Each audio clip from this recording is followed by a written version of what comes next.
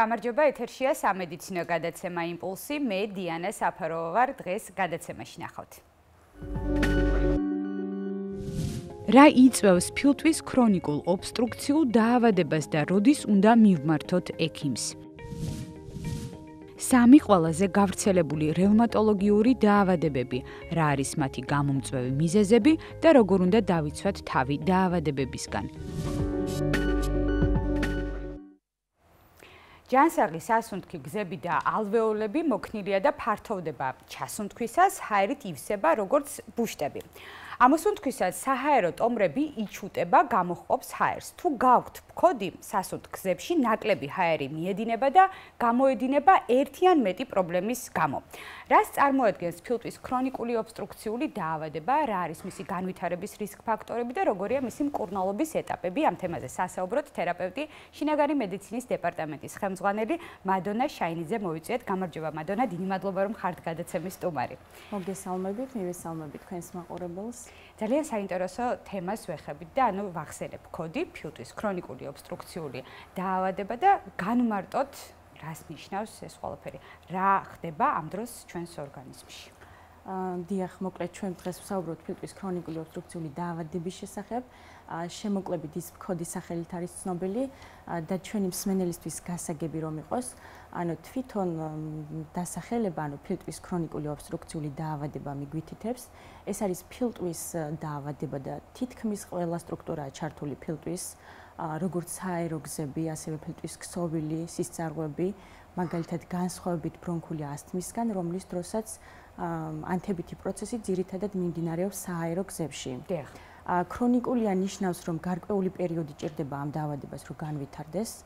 განკურნებადი არ არის და მწვავე არ ვითარდება და ობსტრუქცია ნიშნავს სააერო გზების შევიწროებას, რომელიც პროგრესირებს და ახასიათებს ჰაერის ნაკადის მუდმივ შეზღუდვას სასუნთქ გზებში.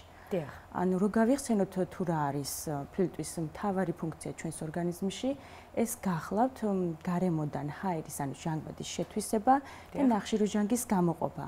სწორედ ეს მთავარი ფუნქცია ირღვევა ფილტვის ქრონიკული ობსტრუქციული დაავადების დროს. და შემდეგ რაც იწვევს იმ გართულებებს, რაზეც მთელი გადაცემის განმავლობაში ჩვენ ვისაუბრებთ.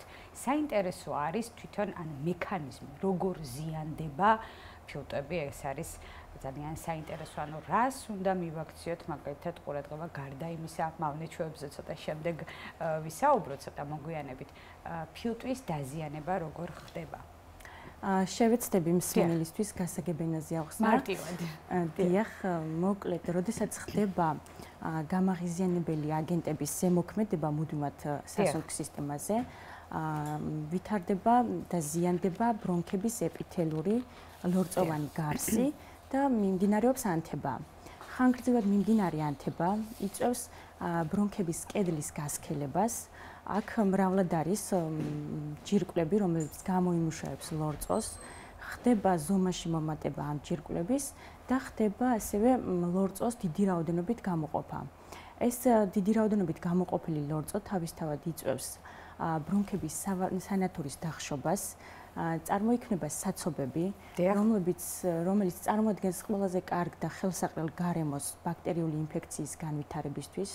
ასევე ზიანდება ალვეოლა და ალვეოლა ეს არის მთავარი სტრუქტურული ერთეული, სადაც ხდება აირთა ცვლა, ხდება ელასტიურობის დაკარგვა ფილტვის და ელასტიურობას აქვს ძალიან დიდი მნიშვნელობა იმისთვის, რომ ფილტვი ჩართული იყოს ჩასუნთქვა-ამოსუნთქვის პროცესში და საბოლოო ჯამში მივდივართ იქამდე, რომ ხდება რემოდელირება სასუნთქის სისტემის, დანაწიბურება და სააერო გზების შევიწროება.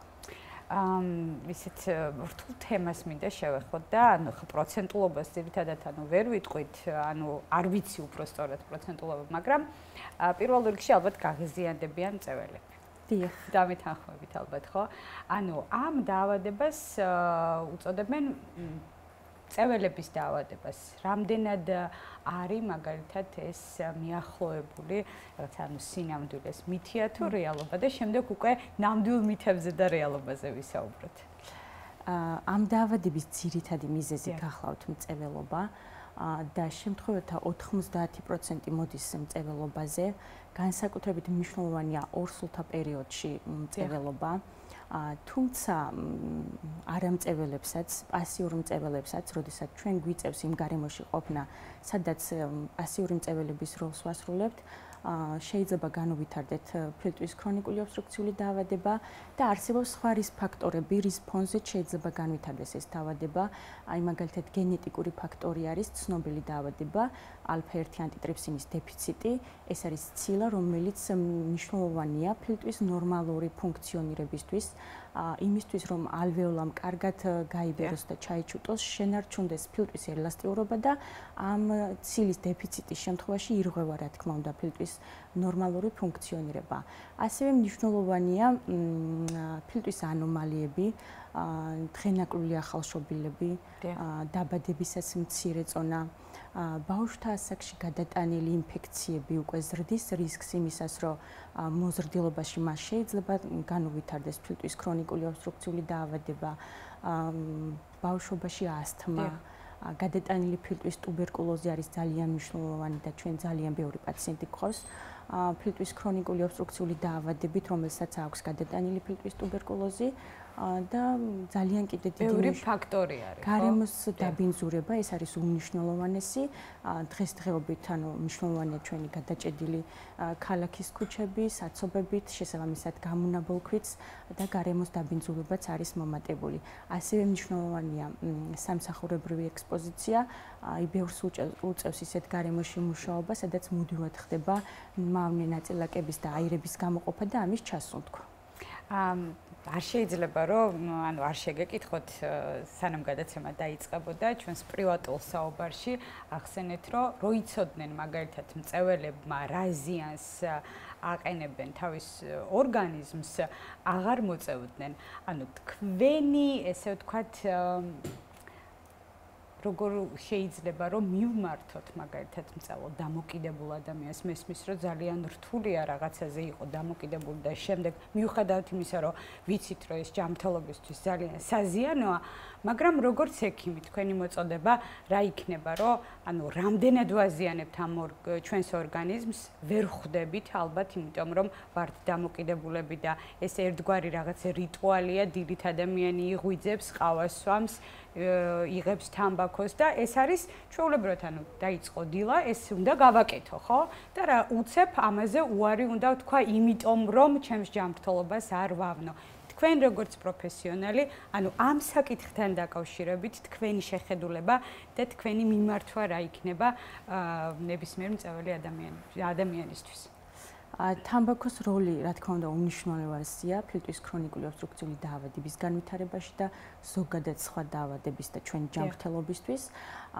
მაგალითად, როდესაც მოზარდი იწყებს 10-15 წლის ასაკში თამბაქოს მოხმარებას, იმას იმ მომენტში არ აქვს გააზრებული, თუ რა შეიძლება მოუტანოს ამან 15-20 წლის განმავლობაში შემდეგ. როცა 100 მეტროს გაივლის და დაიწყება ქოშინი და ამის გამო შეიძლება მოუწიოს გაჩერება, რომ გააგრძელოს სიარული, ან შეიძლება სახლის პირობებში გადაადგილება შეეზღუდოს და საბოლოო ჯამში, როდესაც მძიმე ფორმაა ამ დაავადების, შეიძლება სახლის პირობებშიც ვერ გადაადგილდეს ჟანგბადის გარეშე. მესმის მარტივი არ არის, მაგრამ ყველა ხერხი უნდა მიიღონოთ ყველანაირად, ხო? რომ თამბაქო ავირიდოთ თავიდან, თუ საჭირო ამაში უნდა ჩაერთონ ფსიქოთერაპევტები და ასე შემდეგ.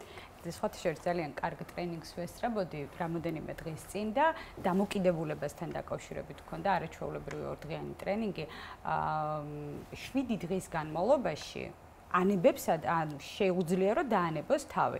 შემდეგ იწყება ადამიანმა შეუძლია თავი დაანებოს, ჩავთვალოთ რომ ეს არის თამბაქო.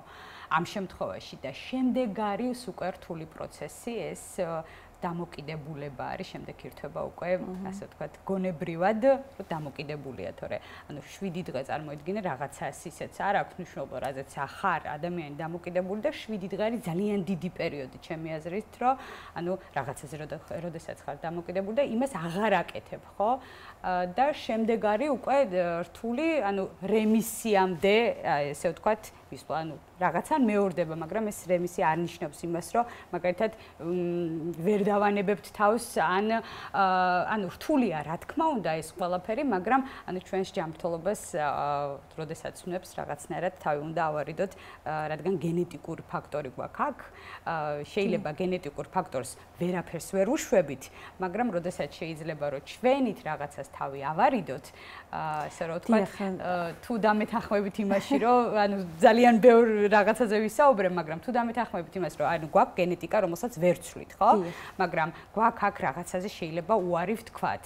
და ეს ჩვენს ხელში არის, ხო? ანუ მოკლედ არსებობს რის ფაქტორები, რომელსაც რა თქმა უნდა ვერ ვცვლით და თქვენ ახსენეთ, ეს არის გენეტიკური ფაქტორები და არსებობს რის ფაქტორი და ეს არის საკმაოდ დიდი 90%-ში ეს პატარა ციფრი არ არის, თამბაქოს მოხმარება, რომლის შეცვლა ჩვენ ნებისმიერ ეტაპზე შეგვიძლია და ამ დაავადების ნებისმიერ ეტაპზე აქვს მნიშვნელობა თამბაქოს მოხმარების შეწყვეტას. ჩემი პრაქტიკული გამოცდილებიდან გამომდინარე, პაციენტი, რომელიც მოდის და გვეუბნება, იცით რა ვერ დავანებებ თავს, მე მისთვის მიჩვენებია სტაციონარში პაციენტები, აი როგორ შეიძლება იყვნენ ისინი 50 წლის, 55 წლის ასაკში და შეიძლება უფრო ადრეც უკვე. ამიტომ ეს ძალიან კარგად მოქმედებს. მე მშვიდობებიან და დაახლოებით ერთ კვირაში მოდიან ბედნიერი და სიხარულით, რომ იცი რამე თამბაქოს თავი დავანებ. ეგ წინ გადადგმული ნაბიჯია, რა თქმა უნდა, თან მოდით გამოვყოფ იმაზე, რომ ქალებისთვის ძალიან მნიშვნელოვანია, იმიტომ რომ პირველ რიგში, რაზეც გვაქვს პრეტენზია, ყველაფერს თავი რომ დავანებოთ, გვინდა რომ ძალიან კარგად გამოვიყურებოდეთ და სახის კანზე აისახება ალბათ ეს ყველაფერი დანარჩენს რომ თავი დავანებოთ. მადონა, საინტერესოა ამ თემასთან დაკავშირებით ისევ დაუბრუნდები მითებზე და რეალობაზე, იმიტომ რომ ძალიან ხშირად გამიგია, რომ მაგალითად კოდი მხოლოდ აქვს, ვისაც აქვს დაბალი იმუნური სისტემა, ხშირად მცივდება, იმიტომ რომ დაბალი იმუნური სისტემა აქვს და ფილტვები ვისაც აწუხებს, მხოლოდ ამას, ანუ მითია თუ რეალობა, მე მაინტერესებს დაბალ იმუნურ სისტემასთან დაკავშირებით და უფრო მეტი ალბათ თქვენ რა თქმა უნდა გაგიგიათ მითებთან და რეალობასთან დაკავშირებით. რას გვეტყვით? მითია ამ შემთხვევაში ის, რომ მხოლოდ იმათი დაავადება, ვისაც აქვს დაბალი იმუნური სისტემა, მაგრამ გადატანილი ფილტვის ანთებები, ანუ მნიშვნელოვნად ასოცირდება და ზრდის უკვე მოზრდილობაში ფილტვის ქრონიკული ობსტრუქციული დაავადების განვითარების რისკს. აი ბავშვთა ასაკში ბრონქული ასთმა ასევე ზრდის რისკს, რომ ჩვენ 50 წლის ან 59 წლის ასაკში შეიძლება დაგვიდასტურდეს ფილტვის ქრონიკული ობსტრუქციული დაავადება, გადაფერვა ხდება ამ შემთხვევაში. თან მით უმეტეს თუ დავამატებთ ამას თამბაქოს მოხმარებას ან კიდე სხვა გამაღაზიანებელი ფაქტორები, ხო? დიახ.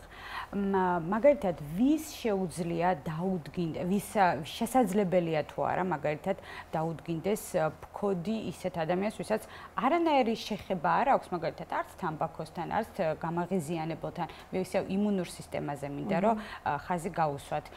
ანუ ხო შეიძლება იყოს ისეთი მაყურებელი, ვინც თქვას მაგალითად, რომ არაფერი ისეთი ზემოთ ჩამოთვლილი არ მქონდა, მაგრამ მაინც ეს დამიდასტურდა. ანუ ამ შემთხვევაში რასთან გვაქვს საქმე? დიახ, მოკლედ, როდესაც არის გენეტიკა, ისევ გენეტიკაზე მივდივართ, კი. არის მაგალითად ალფა-1 ანტიტრიფსინის დეფიციტი. შეიძლება ეს პაციენტი არ იყოს თამბაქოს მოხმარებელი, არ მუშაობდეს დაბინძურებულ გარემოში, მაგრამ დიდი ალბათობით შეიძლება განუვითარდეს ფილტვის ქრონიკული ობსტრუქციული დაავადება. ასევე მნიშვნელოვანია, თხენაკრული ახალშობილები ვახსენე, მათი სასუნთქის სისტემა არ არის ისე კარგად მომწიფებული და ყოველთვის ისინი გამოირჩევიან ბავშვობაში ხშირი ავადობით. ესეც რა თქმა უნდა მოქმედებს და მნიშვნელოვანი ფაქტორია. ეხლა გადავიდეთ მკურნალობაზე. ძალიან საინტერესო არის. მესმის ნებისმიერი ადამიანი და თქვენთან მოსული მაგალითად პაციენტი ინდივიდუალურია, მაგრამ საინტერესო არის მკურნალობასთან დაკავშირებით. რას გვეტყვით, რამდენხნიანია, რას მოიცავს მკურნალობა და რა უნდა გაითვალისწინოს მაგალითად იმ პაციენტმა, ვინც თქვენთან არის მოსული და მკურნალობს ამ ყველაფერთან. მკურნალობა ამ დაავადების და ადრეულ სტადიაზე გამოვლენა არის უმნიშვნელოვანესი. მნიშვნელობა აქვს დაავადების ხარისხს, სიმპტომებს, პაციენტის თანხმლებ მდგომარეობებს და ასე შემდეგ. გამოვლენას ვიტყვი მაგალითად სიმპტომურად რომ მე გასაგები იყოს უფრო მკურნალობა პაციენტებისთვის, მსმენელისთვის ბოდიში. ანუ პირველი სიმპტომი შეიძლება ვქოდის დროს იყოს ხველა. ხველა რომელიც თავდაპირველად შეიძლება იყოს მშრალი, ანუ ხველა ნახველის გარეშე და როდესაც ხდება ლორწოს დიდი რაოდენობით გამოყოფა, იმატებს უკვე ნახველის რაოდენობაც, მნიშვნელოვანია ნახველის ფერიც, ეს შეიძლება იყოს გამჭვირვალე სეროზული, შესაძლებელია ასევე იყოს მოყვითალო, ჩირქოვანი, მომწვანო, რაც უკვე ბაქტერიული ინფექციაზე მიუთითებს და აქ კიდე სხვა მკურნალობის მეთოდი უნდა ჩავრთოთ. და სიმპტომურად, ანუ კიდე ერთი დიდი მნიშვნელოვანი სიმპტომი ეს გახლავთ ქოშინი, სუნთქვის გაძნელება, რომლის ინტენსივობა უფრო და უფრო მატულობს. მოსვენებულ მდგომარეობაშიც იგივე არის მაგალითად? მოსვენებულ მდგომარეობაში, როდესაც გვაქვს იმ შემთხვევაში, როდესაც დაავადება არის მძიმე, ბოლო სტადიაზე, თავდაპირველად შეიძლება ქოშინი და სუნთქვის გაძნელება ადამიანმა შეამჩნიოს კიბეებზე ასვლისას. თუმცა არ მიაქციოს ყურადღება და დააბრალოს, იმიტომ რომ ასაკის მატებასთან ერთად შემცირდა მისი ამტანობა დატვირთვაზე. მაგრამ შემდგომ უკვე ყოველდღიურ ცხოვრებაში შეიძლება გამოვლინდეს ქოშინი ელემენტარული ფიზიკური დატვირთვისას, მაგალითად თმის დავარცხნის, ჩაცმის, გახდის დროს და იმ მძიმე ფორმის დროს უკვე მოსვენებულ მდგომარეობაშიც ადამიანს აქვს ქოშინი. ასევე მნიშვნელოვანი სიმპტომია დისკომფორტი ან შებეჭდილების შეგრძნება გულმკერდის არეში. დაავადების პროგრესირებასთან ერთად შეიძლება გამოვლინდეს წონაში კლება, გულისრევა, ღებინება, დეპრესია, გონების კარგვა. შემდგომ უკვე სიმპტომების განვითარება ინდივიდუალურია და ასევე მნიშვნელოვანია თანმხლები დაავადებების არსებობა, თან ემატება თანმხლები დაავადებების სიმპტომებიც.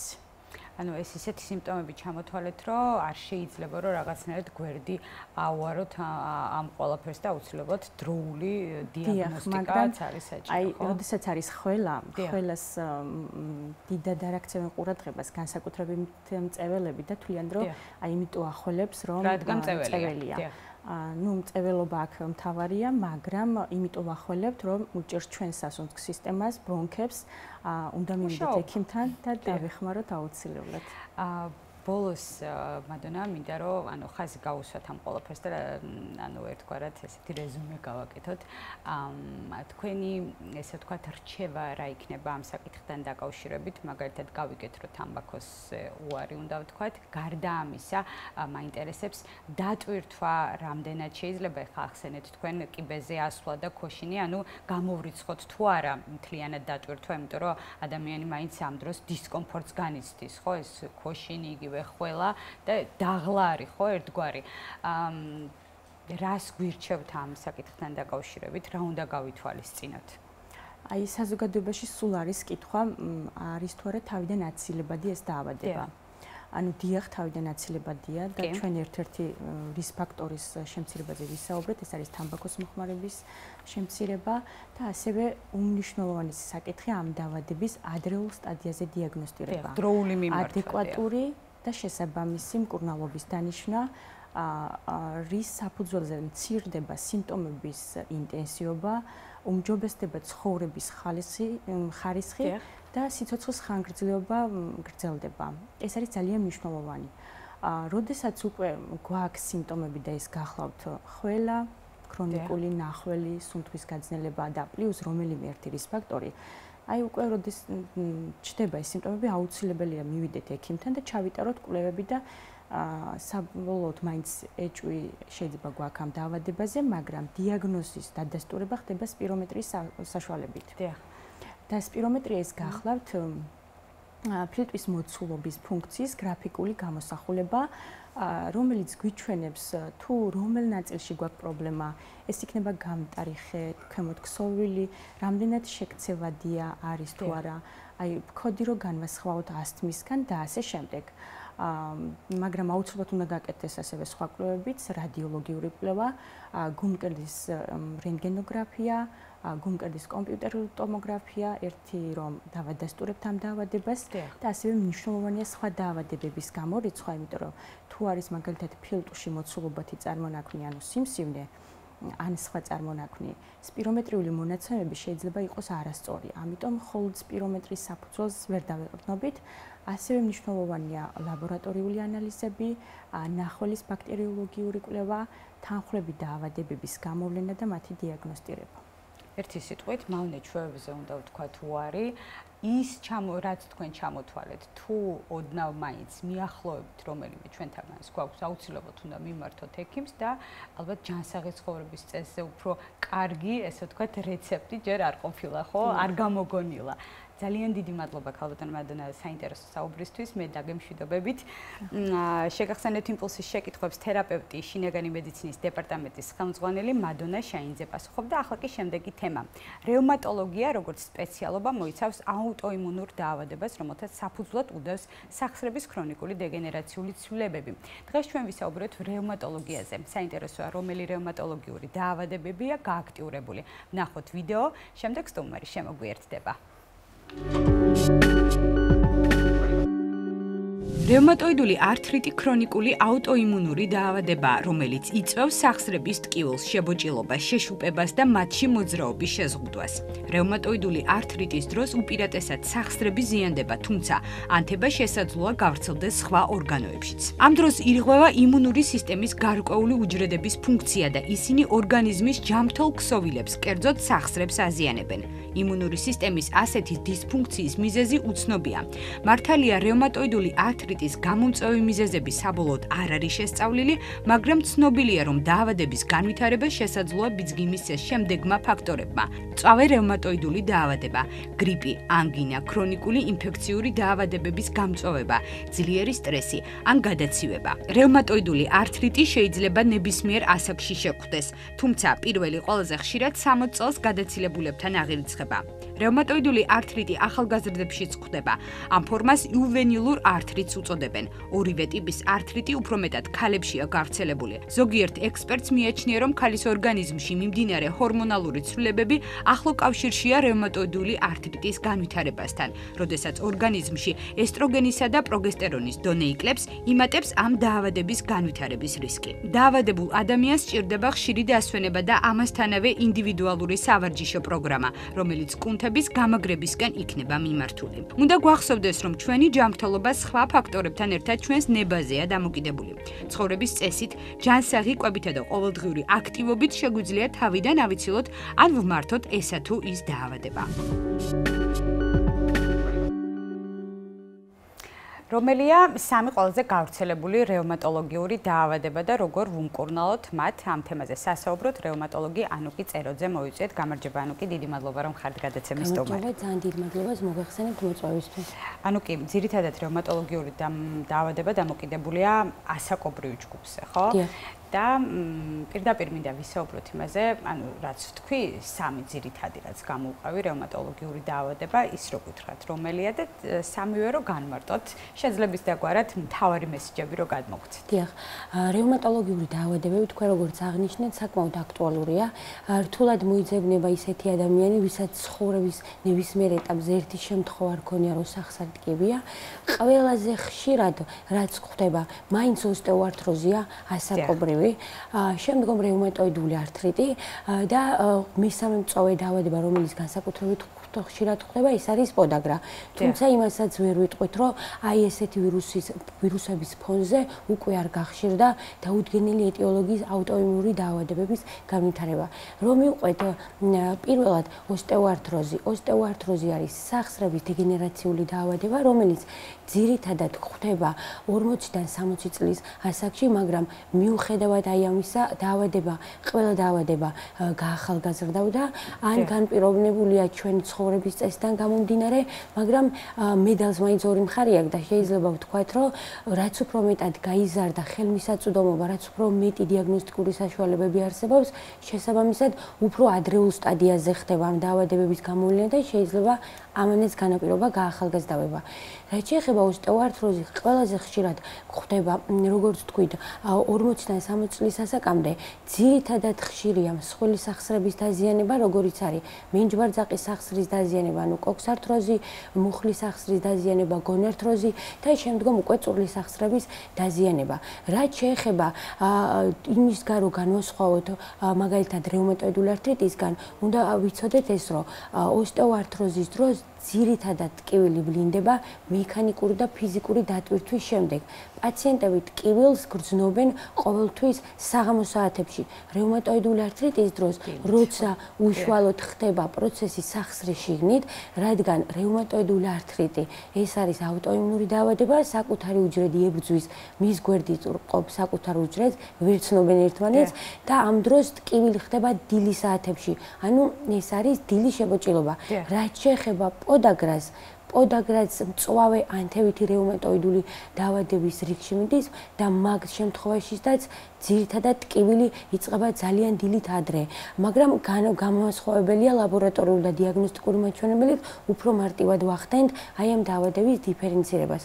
და ასევე ძალიან ხშირია აი ამ პერიოდში და ახალგაზრდა ასაკშიც, ოღონდ არის ისეთი შემთხვევები, როცა არსებობს არა ცალკე როგორც დაავადება, მაგალითად ოსტეოპოროზი, რომელიმე დაავადების სიმპტომი ან რომელიმე დაავადების გვერდით ეფექტად გამომდინარე. ამიტომ შეგვიძლია ამ თემაზე ძალიან დიდხანს ვისაუბროთ. კი. ანუ კი ჯანმრთელობის მაგალითად რა პრობლემებს ვაწყდებით თქვენ, ანუ აღნიშნეთ, რომ ეს მაგალითად შეიძლება იჩინოს თავი ტკივილმა დილით, საღამოს, მაგრამ არ ამგონია მხოლოდ ეს სახსრებზე მოქმედებდეს, ხო, ანუ მოიცავს ალბათ მთლიან სხეულს. ჯანმრთელობის მეორდები რა პრობლემები შეიძლება რომ წავაწყოთ? ანუ ოსტეოართროზის შემთხვევაში, როცა ხდება სახსრის დეგენერაციული ცვლილებები პაციენტის ცხოვრების ხარისხის საერთოდ ანუ იცვლება. ამ შემთხვევაში ძირითადად ტკივილი რაც შეეხება არის სტარტული ტკივილი, ანუ როგორც კი მოძრაობას იწყებენ, ეგრევე ხდება აი ამ ტკივილის ჩართვა, შემდეგ კი როგორც კი მანძილს გაივლიან, ანუ სახსარი ამუშავდება, სისხლის მოქცევა შესაბამისად გაუმჯობესდება და ამ შემთხვევაში ტკივილი ნელ-ნელა მცირდება. რაც შეეხება რევმატოიდული ართრიტის შემთხვევაში, არა აქვს მნიშვნელობა პაციენტი მოძრაობს, ფიზიკურად დატვირთული არის თუ არა, როცა არის მწვავე ანთება, მოსვენებით მდგომარეობაშიც მწვავე ხასიათის ტკივილია. ძირითადად აღინიშნებათ შეშუპება რევმატოიდული ართრიტის შემთხვევაში, კლასიკურ შემთხვევაში, ხელის ტევნის წვრილის ახსრების და აი ამ ანთებას და შეშუპებას ყოველთვის აქვს სიმეტრიული ხასიათი აქვს ძირითადად შემთხვევაში, რაც მარტივი სადიაგნოსტიკოა იქიმისთვის, მაგრამ არის არადიფერენცირებული ართრიტის შემთხვევაში შეიძლება ძირითადად ტკივილი მსხვილი სახსრიდანაც დაიწყოს და არ იყოს საერთოდ სიმეტრიული. რაც შეეხება პოდაგრას თავისი დამახასიათებელი ცვლილებები აქვს, არ შეიძლება რომ სხვა ართრიტში შეგეშალოს. ამ შემთხვევაში კლასიკურ სახსარს თუ ჩავთვლით, ეს არის ფეხის ტერფის პირველი თითის წინა ტერფ-ფალანგთა შუა სახსარი, რომელიც წუთიანა. ფეხის ტერფი გასაგებია. თითი აკა ამაზე რომ შემთხვევები, როცა პოდაგრის დროსაც არის და რევმატოიდული ართრიტის ყველაზე ხშირად არის პროქსიმალური ფალანგი, აი ეს ნაწილი, დიახ. პროქსიმალური ფალანგია. ამ შემთხვევაში ზუსტად როცა კლასიკური შემთხვევა არის პროქსიმალური ფალანგი, ტკივილი არის. ტკივილის შეშუპება, ჰიპერემია, ანუ გაწითლება. ადგილობრივად როგორც კი ხელს მოვკიდებთ, ტემპერატურაც არის. აი ამისგან შეიძლება განვასხვაოთ, როცა პაციენტები მოდიან ფსორიაზული ართრიტით და დაინტერესებულია მაგალითად ხელის მტევანი, განმასხვავებელი ის არის, რომ ხშირად უწოდებენ სოსისისებრ დეფორმაციას. მთლიანად შეშუპებულია არა მხოლოდ პროქსიმალური, არამედ დისტალურიც. ანუ მთლიანად შეშუპებულია. ასეთივე ხდება ფეხის ტერფზე. პოდაგრის შემთხვევაში დაავადება ძალიან მწვავედ იწყება. ეს ერთი სინდრომი არის ზეწრის სინდრომი. ესეთი პაციენტები ზეწრის დაფარებასაც კი ვერ იტანენ, ძალიან მწვავედ ტკივილებით მოდიან. ხშირად თან ახლავს ტემპერატურული რეაქცია და მარტივად ხდება დიაგნოსტირება უკვე ლაბორატორიით, ეგრეთ წოდებული შარდჟავის განსაზღვრით, მაგრამ ხშირია შემთხვევა, როცა მწვავე შეტევა, ვიცით რომ პაციენტს ჰქონდა პოდაგრა და შარჯავა შეიძლება იყოს სისხლში ნორმა, მაგრამ ეს იმას არ გამორიცხავს, რომ პაციენტს პოდაგრის შეტევა არ აქვს, რადგან პოდაგრის შეტევის დროს მთელი ეს შარჯავა კრისტალები, ურატები მობილიზებული არის სახსარში და ჩვენ ვზომავთ სისხლში. ანუ ეს ცოტა განმასხვავებელია, როგორც კი ქრონიკულ მდგომარეობაში გადადის, სისხლში იმატებს შარჯავა და პაციენტები ცოტათი გვიბრაზდებიან. თუ კარგად ვარ, მაშინ რატოა შარჯავა ისე მომეტებული სისხლში, მაგრამ ეს მაინც სადიაგნოსტიკოა ჩვენთვის. ანუ კი ძალიან საინტერესო არის, ეხლა გაზაფხული მოდის, ხო და ისეთი სამი თემა არის. მითია თუ რეალობა მაგალითად მაინტერესებს, ანუ გაზაფხულზე, ანუ ამ პერიოდში, ამ სამი ჩამოთვლიდან, ან თუნდაც არა აქვს მნიშვნელობა, მაგრამ ყოველ შემთხვევაში ეს თემა გვაქვს და ალბათ ეს იქნება მაყურებლისთვის ძალიან საინტერესო, რომელიმე უფრო ხო არ გააქტიურდება დაავადება, მაგალითად გაზაფხულზე, რომელი დაავადება იჩენს უფრო თავს. გაზაფხულზე უფრო მეტად აქტიურდება ავტოიმუნური რევმატიული დაავადებები, რაც განპირობებულია კლიმატის ცვლით. კლიმატის ცვლის ფონზე, როგორც კი დათბება, ჩვენ ცოტათი თხლად ვიცმევთ, თხლად ჩაცმის დროს გააქტიურდება რომელიმე ვირუსი და აღნიშნული ვირუსის ფონზე შეიძლება პროვოცირება მისცეს ისეთ ორგანიზმში, სადაც უკვე არსებობს წინასწარ განწყობა ჩვენი რევმატიული დაავადების, შეიძლება მოხდეს გამწვავება და სწორედ ამიტომ ამბობენ, ძალიან ხშირია გამწვავება განსაკუთრებით თებერვლის თვის მეორე ნახევრიდან მარტის ბოლომდე მწვავე ხასიათის ტკივილია და გამწვავება მაგალითად ფსორიაზული ართრიტის შემთხვევაში, როგორც კანისმიერი ფორმის დროსაც დერმატოლოგებიც აღნიშნავენ, რომ ძალიან ხშირია, ანუ მაისის თვიდანაც უკვე შეიძლება დაიწყოს გამწვავების პერიოდი, ამიტომ კლიმატთან ნამდვილად თანხვედრა, ხო? მითიც არ არის, რასაც ამბობენ, რომ პაციენტები ადრეულად გრძნობენ ამინდის შეცვლას. აი ზუსტად ეგ უნდა მეთქვა, რომ მაგალითად ვაიმე ამინდი იცვლება, სახსრები მტკივა, ან გაწვიმდება, ან გათოვდება, ანუ არ აქვს მნიშვნელობა რაღაცას მეტეოროლოგიურს, რაღაცას მაინც რო ხდება, მეცინება ხოლმე რა, იმიტომ რომ ანუ რა შუაშია ეს მითხარი არის ნამდვილად ყველა მეცინება არ ყველა მეცინებათ, იმიტომ რომ მართლა ისეა წინასწარ გრძნობენ. რანაირად რა ხდება კლიმატის ცვლის დროს, მაგალითად მე არაერთხელ მithქვამს, რომ პაციენტებთან ელემენტარული გორმონის დოზას, თუნდაც არასტეროიდის პრეპარატებით, როგორც კი აღმოსავლეთის ჰავაზე გადადიან, ყოველთვის ხდება აი ამ დოზის შემცირება, რადგან ჩვენთან დასავლეთში ძირითადად კლიმატი სხვა, ნესტია, რის ფონზეც სახსრის შიგნით ხდება წნევის მატება, პროვოცირება ხდება, ესე იგი, ფონზე ხდება ძირითადად ტკივილის ინტენსივობის გაზრდა. აღარ გავიცინებთ, მაგრამ ანუ კი ნახე, ახლა რას ვაკეთებ? შეძლებს დაგვარა თუ ისეთი თემაა, რაც ანუ ახლოს სამეგობროში, სამსახურში, რასაც უყურებ, ალბათ სასაცილო არ არის, მაგრამ ამ პერიოდში, როდესაც ანუ სიცივეა და ჩვენს ორგანიზმს უფრო უხდება, ესე თქვა, ანუ გვინდა სითბო, ანუ სითბოსთან, გამათბობელთან ახლოს დაჯდომა, რამდენად არის რეკომენდებული ამ სამივე დაავადებაზე და უარესი, რასაც აკეთებენ, ვიცი რომ არ შეიძლება, მაგრამ თქვენ როგორც პროფესიონალი ამიგიხსენით, ანუ რომ გადაიფარებენ ხოლმე და სითბოში მაქვს ფეხები, ან რევმატოიდული ართრიტი მაქვს და ეს მსიამოვნებს. რამდენად, ანუ როდესაც ამბობს მაგალითად ადამიანი, ხო? ამ ყველაფერს და რამდენად არის მიზანშეწონილი, შეიძლება თუ არა და უხდება, ესე ვთქვათ, თუ არა ჩვენ სახსრებს. როცა გვაქვს მწვავე ანთება, მწვავე ანთების დროს მარტივად რო ახსნათ, სიძარღვი ფართოვდება. სიძარღვის გაფართოების ფონზე, თუ ჩვენი სიძარღვის გაფართოების ფონზე ისევ გავათბობთ, აღნიშნული სიძარღვი უფრო მეტად გაფართოვდება და ანთების კერა გამწვავდება, რის ფონზეც ტკივილის ინტენსივობაც მოიმატებს. მაგრამ როცა გვაქვს არაანთებითი, როცა უკვე აღნიშნული პრობლემა უკვე გადასულია ქრონიკულში, ქრონიკული ნიშნავს, რომ პაციენტს მწვავე ხასიათის ტკივილი არ აქვს, ეგრეთ წოდებული ყრუ ხასიათის ტკივილი, რომელიც ხანგრძლივი დროის განმავლობაშია. ესეთ პაციენტებში ცალსახად ესე ვერ ვიტყვით, რომ არ შეიძლება კიდურის ან რაიმე სახსრის გათბობა. არის პაციენტები, ჩემს პაციენტებში, რომლებსაც მართლა სიამოვნებს.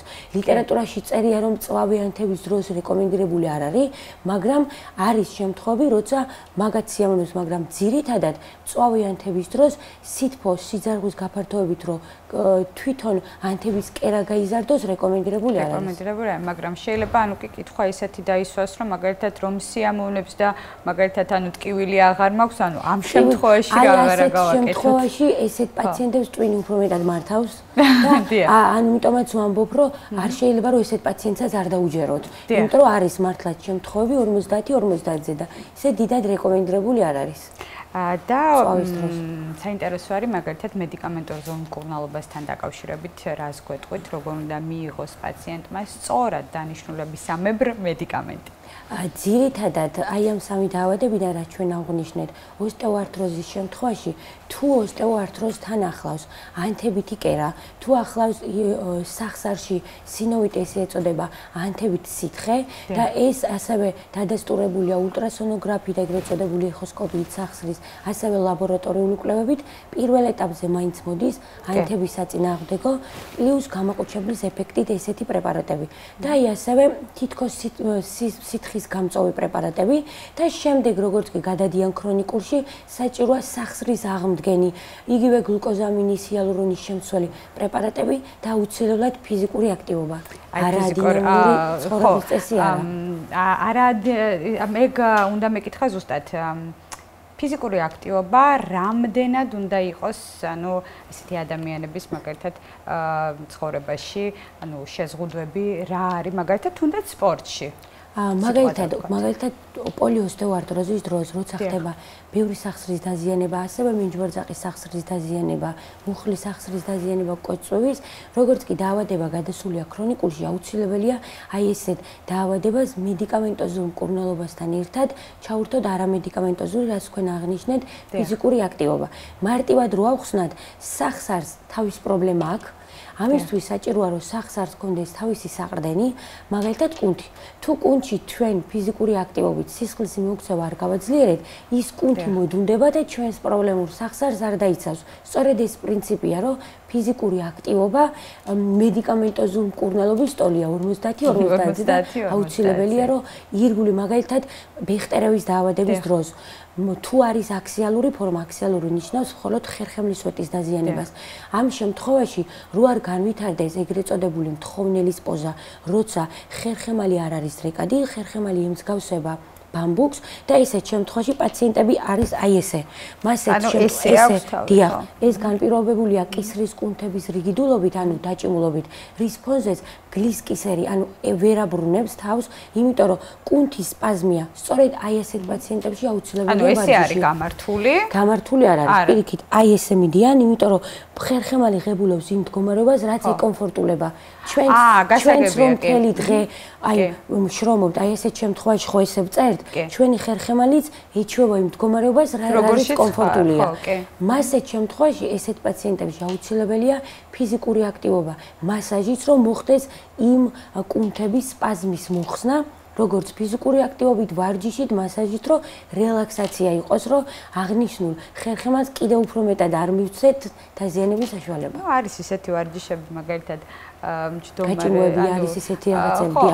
ანუ როგორ რაღაცას ვამბობთ, მაგალითად შეიძლება თქვან, რომ ანუ მთელი დღის განმავლობაში სამსახურიდან ვერ გამოვიდივარ, სამსახურიდან გვიან მოვდივარ, მაგრამ სამსახურშიც კი შეიძლება რაღაც 5 წუთი დაუთმოთ ჩვენს ჯანმრთელობას და ზოგჯერ დაღლილობის შემთხვევაში. არა, დაღლილობის არა, ეს არის რაღაცა უბრალოდ რომ გავახალისოთ ერთგვარად ჩვენი ორგანიზმი და ან თუნდაც ავდგეთ, თუნდაც დავიხაროთ, თუნდაც რაღაცა მიხვრა-მოხრა ისეთი გავაკეთოთ, რომ აი გავაღვიძოთ ერთგვარად ორგანიზმი და ან თუნდაც 3 და 4 საათი ერთ და იგივე ჯდომარე მდგომარეობაში ერთგვარად რაღაცნაირად ისე ვქნათ რა, კარგ ხასიათზე მოვიდეთ. ალბათ როცა არ ვკივა და არ გვაქვს მაგალითად რაიმე დისკომფორტი, უკვე კარგი ხასიათის მანიშნებელია, ხო?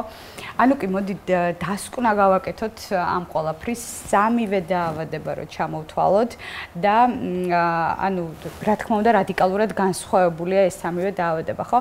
ესე ვთქვათ, დასკვნა გავაკეთოთ ისე რომ ანუ იყოს ეს მაყურებლისთვის ძალიან ესე ვთქვათ ინფორმაციული, რა არ უნდა გავაკეთოთ და რა უნდა გავაკეთოთ, რას უნდა მივაქციოთ ანუ რას უნდა მივაქციოთ ყურადღება. როგორც ნებისმიერი დაავადების დროს პირველ ეტაპზე მაინც ჯანსაღი ცხოვრების წესია. რა თქმა უნდა. ფიზიკური აქტივობა, ვარჯიში, მასაჟი და მაგალითად არაჯანსაღი ცხოვრების წესის თავის დანებება, როგორც წინა სიუჟეტში თქვენ თქვით, თამბაქოს ძალიან დიდ როლს თამაშობს, რის ფონზეც სიზარღვე ვიწროება ხდება, როგორც აღნიშნეთ და აუცილებელი არის დროული მიმართვა. ნებისმიერი დაავადების, თუ ჩვენს მიერ ჩამოთვლილი დაავადების შემთხვევაში დროული მიმართვა, დროული დიაგნოსტირება და არის მაგალითად ხშირია შემთხვევები არა მარტო ჩემს პროფილში, ასევე სხვა დაავადების დროსაც, რომ პაციენტები ფაქტიურად უკვე ნამკურნალები მოდიან.